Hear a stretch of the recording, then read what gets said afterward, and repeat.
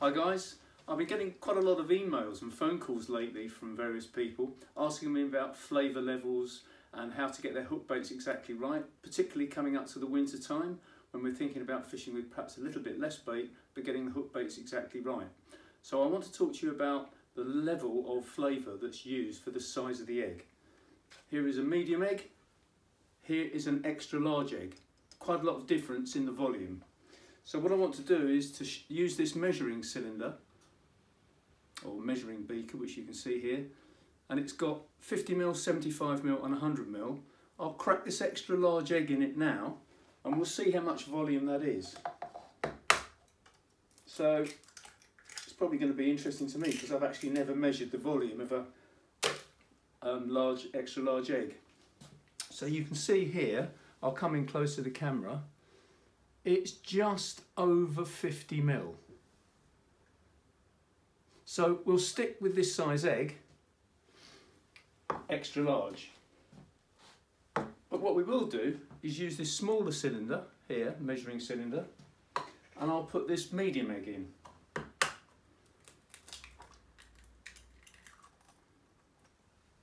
And here we go, considerably less. So this has got a volume of probably around about 40ml. So if you're going to use a measured amount of flavour, and I use these little beauties, 1ml syringes, quite important.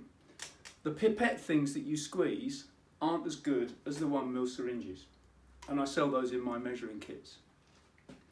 So what we're going to do is we're going to use the size and number of eggs to calculate the amount of flavour we put in, and in that way you can never get it wrong. So you never weigh the base mix, you prepare your base mix first, get that exactly right, already with a bit of extra egg albumin in, and we're also going to use this sieve, and we're going to sieve today some bio shellfish mix here to get all the bits out, and we're going to put 10% egg albumin powder, or my hookbait hardener powder, straight into that mix, shake it all together in a tub. And then that will become our dedicated pop-up or sinking hookbait mix, or wafters if you want to make wafters. And we'll be using these little 10ml cork balls. 10ml is my favourite size. We'll be using those to make some pop-ups. This little tried and tested method works every single time, and we can get straight on with it in the next clip. Okay guys, so clip 2, we're just back on using a little bit of bio shellfish, and we're going to sieve it. As I mentioned earlier, we're going to use this sieve, which is not a very ultra fine flour sieve, it's just a standard kitchen sieve, about 1ml mesh size. The reason we're sieving the mix is to get a much tighter texture on the finished boilie. We take out all the bits of bird food, bird seed, any coarse elements of fish meal or krill extract that might be in there. Well, it is in there, but it's got to come out, so we sieve it to get the bits out. So I'll weigh out now this 500ml of this, 500 grams, sorry, and it goes into the weighing scales. This little plastic thing has been zeroed. So we'll weigh this out, 400. I'm going to put a little bit more than 500 grams in, because obviously when we sieve this, it will end up being a bit lighter than the original 500 grams we put in. So tip all this straight into the sieve, take out the bits, put the sieve down. I always like the smell of this. It's a very familiar smell. All the goodies in the base mix. Probably about 16 different ingredients in this mix, which has never changed in the 20 years I've been making it. So here we go. This is quite interesting to see. Here is the bird seed and the coarse items, which I'll tip into this tray, and you can see quite coarse bits and pieces, all the little Niger seeds and bits and pieces that are in there, linseed and all the things. So the sieving has taken out those coarse things to make that tighter texture that I mentioned earlier. So we'll put that to one side. I can still see there's a few bits and pieces in here, but what I want to do is re-weigh the final mix so that we get the inclusion of our egg albumin. Here it is, hookbait hardener powder. Exactly right. So we'll just tip this back in here. Scales are zeroed. Back it goes in.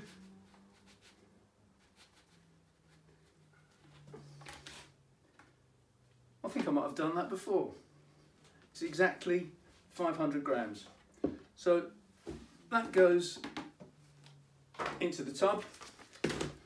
We'll take our hookbait hardener powder. Sounds a bit like a cooking program, this, doesn't it? Saturday morning kitchen. So this has got 100 grams of hardener powder in. We've already put the 500 grams in here. So we'll keep it accurate again. Use our tray, and I'll put half the contents of this pack, which will give us 10% to the 500 grams of base mix. Here goes 50. So that's 50 grams. I use a tub, but you can use a large plastic bag with a seal on it and shake it all up. I tend to use these tubs. Squeeze the top on and give it a good shake together.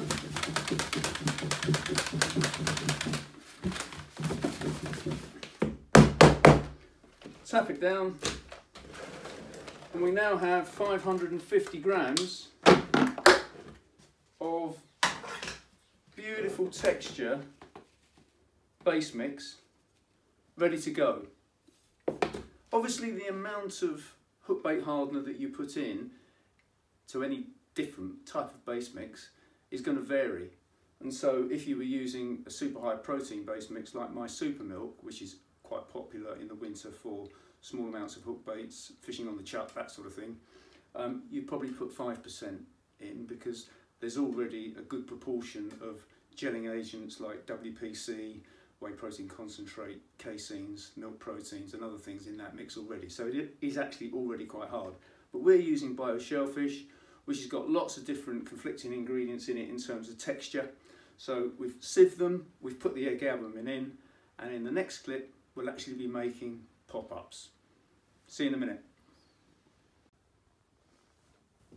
Hello, back again. So we're now actually going to put an egg in the bowl and mix all this up, and I'll just show you the way I do it. It may be different to how a few other people do it, but it works for me.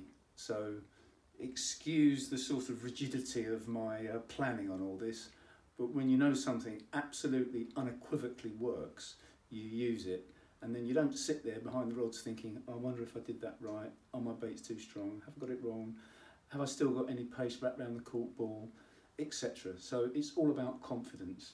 So you remember earlier on, our extra large egg, we'll use that. So we'll set that down in the bowl, and I'm going to use an absolute cast iron recipe, which some of you may have heard of already, and that is, to this one large egg I'm going to add a measured amount of ala salar flavour and plum. Here they are, ala salar and plum flavours blended together. The plum is a complex fruity flavour which will cut through in the winter time or summertime. It basically will stay on, it won't be diminished in its quality of strength, both in its central notes or its top notes, once it's been frozen or when it's been out in the lake for a 14-hour cold winter night. And the ala salar blends perfectly with the base mix ingredients in bio shellfish, which are obviously ocean proteins, seafood, krill, all that sort of thing. So the two together is something that we know works and will blend nicely together, each of them bringing different qualities to the hook bait, and later we'll discuss how to get that flavour level right in free offerings as well. So we'll grab the plum first, take one of 2 syringes, and we'll put, and this is you're going to be surprised at this, 0.2 of 1 mil. That's a fifth of 1 mil. So in it goes into the liquid. There it goes, 1/5 of 1 mil. On top of the egg. Put that to one side. Good old Alice Solar. And what we're going to have with Alice Solar is we're going to do a whole mil, 1 mil. Bearing in mind this is much more flavour level than I would put into a free offering mix, but into one large, very extra large egg, 1 mil of Alice Solar to one large egg is what we're using today. I'm going to put some of this shrimp extract in, which is a hydrolyzed product made in the Far East.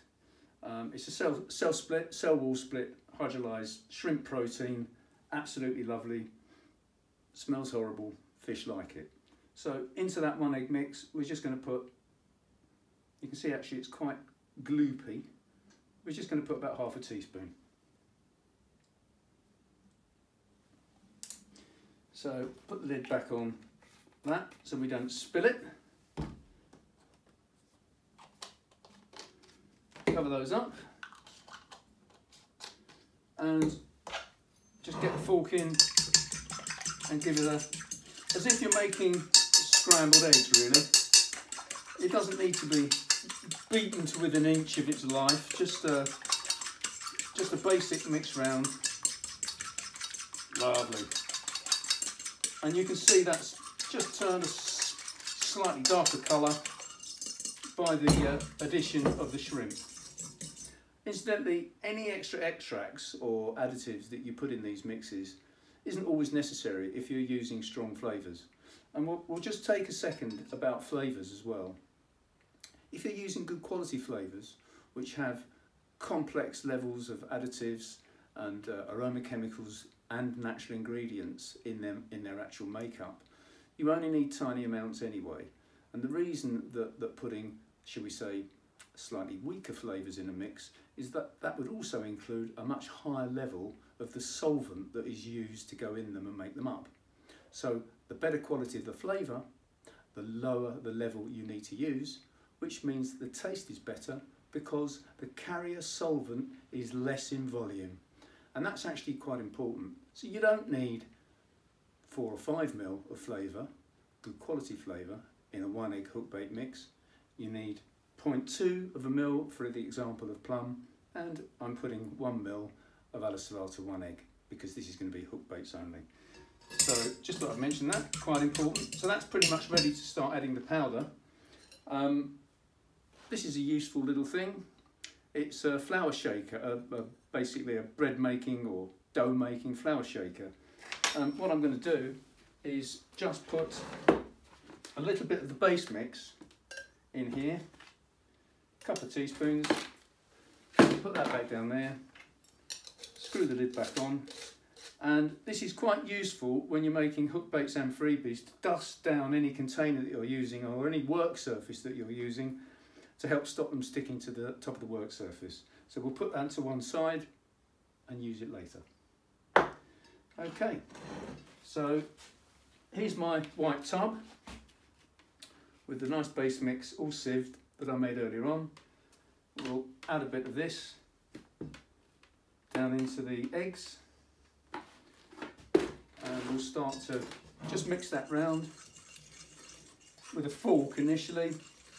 Don't need any food blenders or anything like that, because once you've done this a few times you can actually end up, surprise surprise, you can end up with a 1 egg mix doing at least 50 or 60 hook baits, custom hook baits, pop-ups with cork balls, and the whole thing finished and done in under half an hour.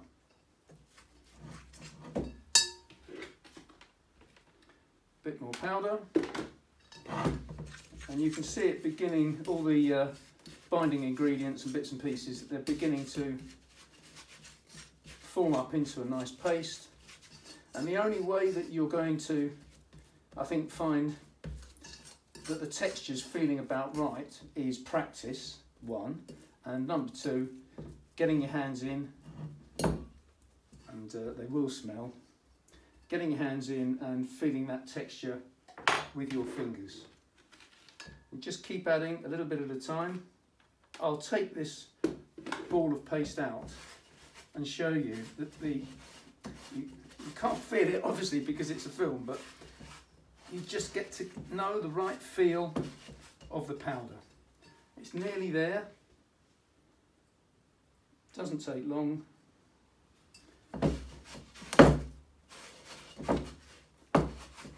Again, that very familiar smell is coming off. Just makes up into a fantastic holding paste. A little bit more. This is quite a critical stage because what we don't want to do is to make the paste too dry.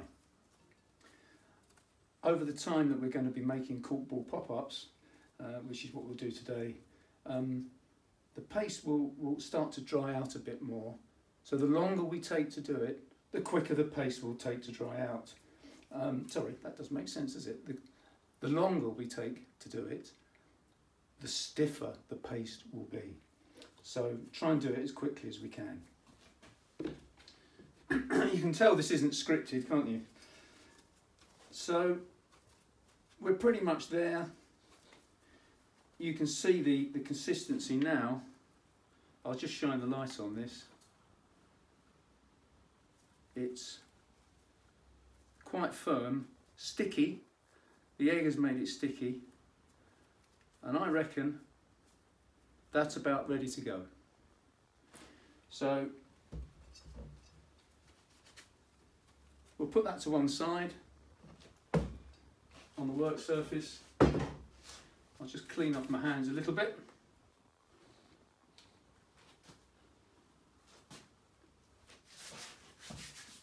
Okay, back again. I'm only going to do a few of these to the camera because I can't obviously stand here and make 50 cork ball pop-ups. But people make this overcomplicated. You don't need any equipment, you just need practice and your hands. So I'm going to pull off a little piece about that size. There it is. Take a 10mm cork ball, push it in. It's about right, that's about right. So you're ending up with 16, 17, maybe 18mm, lightly between the hands. And what I mentioned earlier on about this dusting thing, what I tend to do is just use a little tray, dust some base mix in, there it goes, and then pop that in there. Take another one,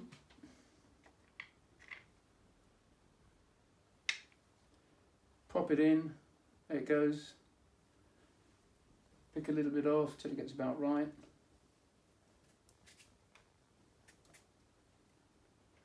And you can feel it between the palms of your hands. Sometimes if you think it's not sticking to the cork ball, if you feel it hasn't, then it hasn't, and it's probably because you've pressed too hard. So best thing to do is to just pick it off, double check what you're doing, push it back on again, make sure it definitely sticks. That feels better. And try it again.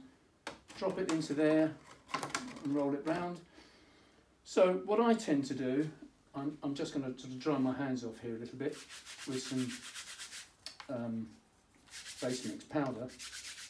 So you can see they've got a bit of base mix powder around the outside, and this is quite important. I always roll my hook baits twice. So I tend to roll about 10. Here we go. And then they don't stick, and roll them again. And that is absolutely perfect. So I've just rolled those 2. They're ready to go. And by the time you see the next clip, we'll have a few more rolled and we'll boil them. See you in a minute. Okay guys, so what I've done is I've just made a few pop-ups with 10mm cork balls. A useful thing is, my water's got a vigorous boil. A useful thing is one of these digital timers. only about £10. You can pick them up online. So we'll start the clock and we'll put the pop-ups in. You can see them, it's just a little wire basket.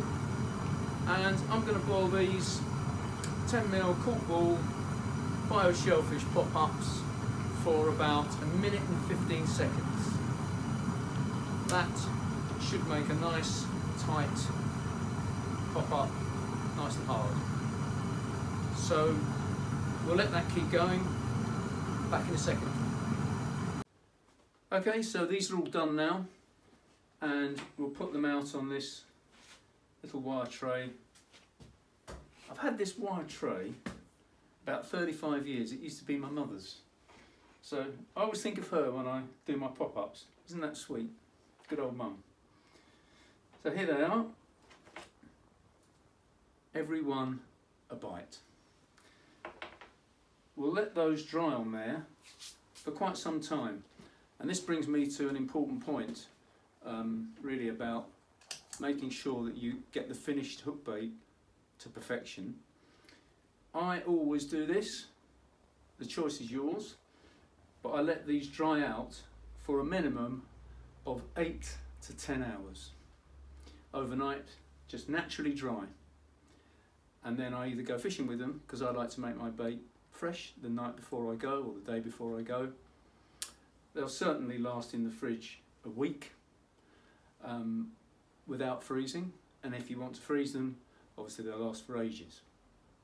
So it's important that you do that air drying business, and then if you make a big batch of say 50 hook baits, whichever they may be, you can put them into little bags of say 6 or 7, 8, enough for a session, however long your session is going to be. And when you're ready to go, you grab your bag of freebies and exactly matching hook baits which you've made from the same base mix that your freebies are made from. Very important. And off you go and do your trip, full of confidence. It's really important as well, another point I would stress, that we just keep a note in a diary of everything we do. Diary or a notebook. Here's my one, it's a little red exercise book. It's got 2019 on it because I haven't filled it up with the experiments and recipes that I've done over the last 2 years, because I've stuck to the same ones. When it comes to doing other mixes, we'll cover that in future clips, but I think this is about as far as we can go at the moment with making hook baits. And if anyone's got a query about making wafters, all you do is to just use a little bit more paste and practice and get right.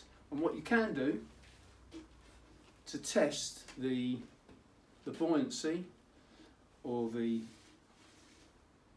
way that your finished hook bait behaves in water is to cut the top off a drinks bottle.